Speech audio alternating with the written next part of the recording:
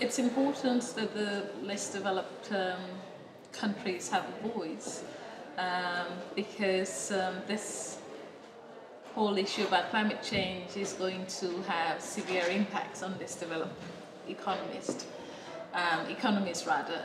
It's going to affect many of the sectors that they rely on.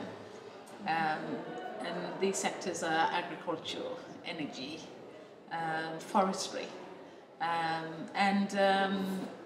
It's also important that the least developed countries are able to take advantage of the opportunities that are going to come out of these sectors, but they're not able to do this now because climate change is going to really decimate many of their economies.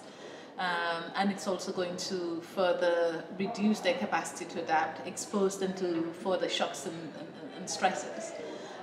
So this is the place where they can begin to, make their views heard, but also make sure that their voices are heard as well.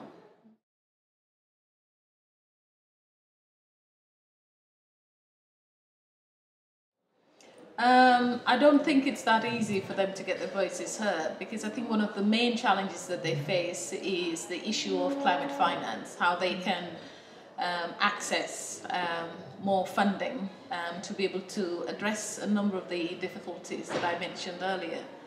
And I think that the precedence is not very good, because we've seen that much of the climate finance is not going to LDC countries, and so that makes a really bad precedent.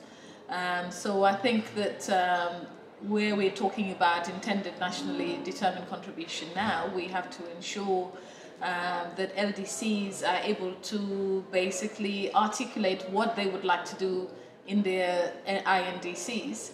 But that formulation of what they would like to do has to also be very strongly correlated with their development priorities.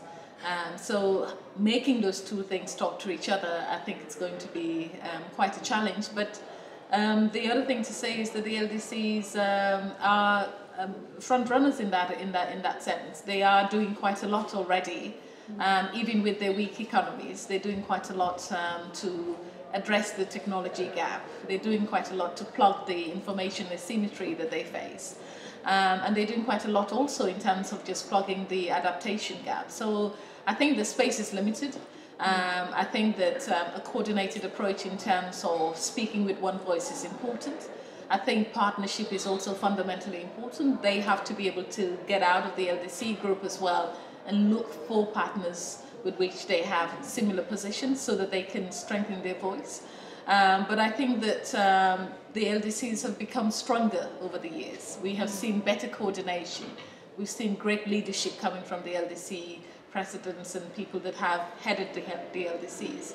And I think that they are showing that, the issues are not siloed. They can actually coordinate all of these issues. They don't have to separate development with climate change. They can talk about these two issues and talk about how the cumulative effect of underdevelopment and climate change impacts is affecting their economies, but also affecting livelihoods in LDC countries.